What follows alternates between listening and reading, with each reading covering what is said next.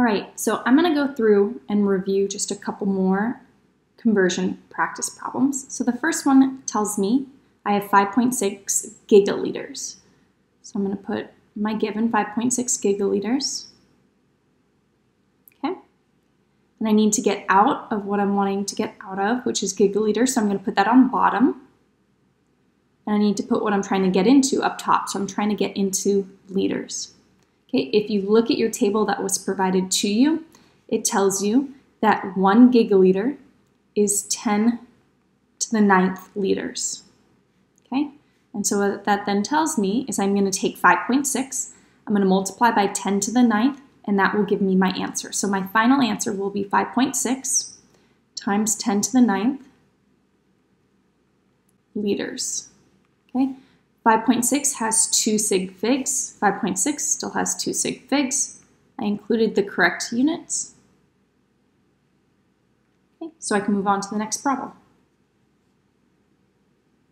All right, here I'm given 4.5 times 10 to the negative 8th seconds. So I'm going to write my given first.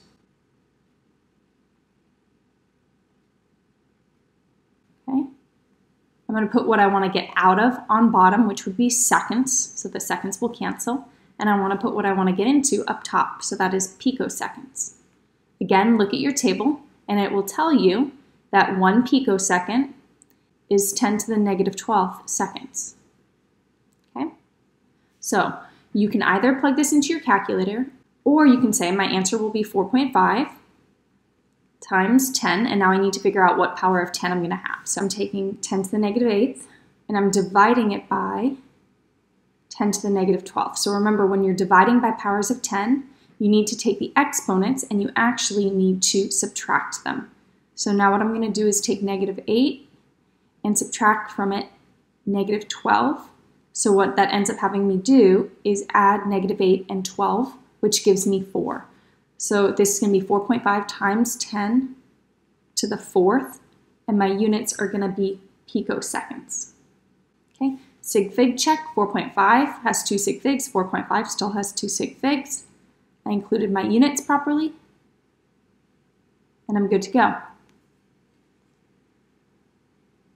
For number 3, we need to be careful because now, instead of converting from a prefix to a base unit or from a base unit to a prefix, now both of my units have prefixes. And so what that tells me is I'm going to actually have a 2-step problem.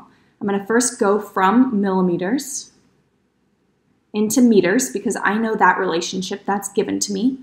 Then I'm going to go from meters into megameters.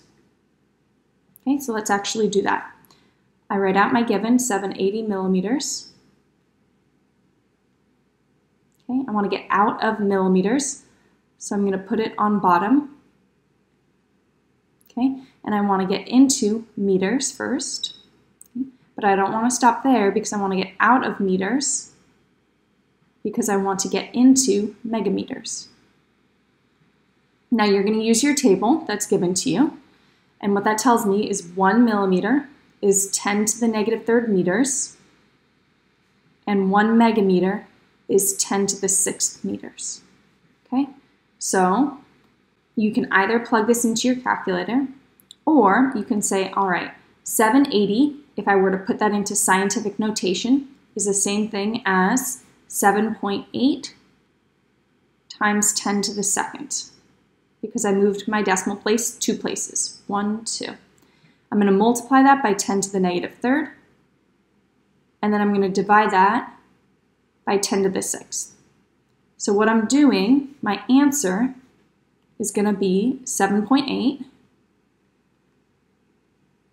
Now I've got to figure out my power of 10. Well, if I have 10 to the 2nd times 10 to the negative 3rd divided by 10 to the 6th, when you're multiplying by powers of 10, you add their exponent, so that's going to be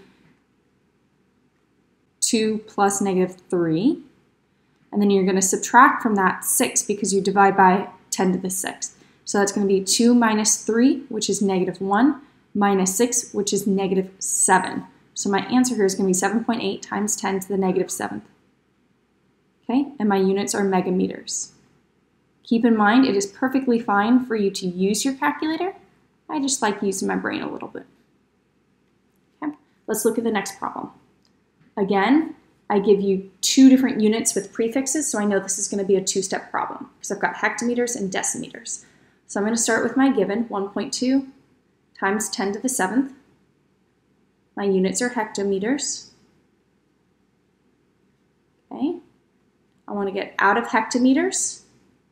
And remember, just like the previous problem, I'm going to go first from hectometers into my base unit, which is meters. Okay. Then from meters into decimeters. Okay, and this would be the exact same problem if I were in hectoseconds or hectoliters. It doesn't matter. That's my base unit. So I'm going to go first to meters,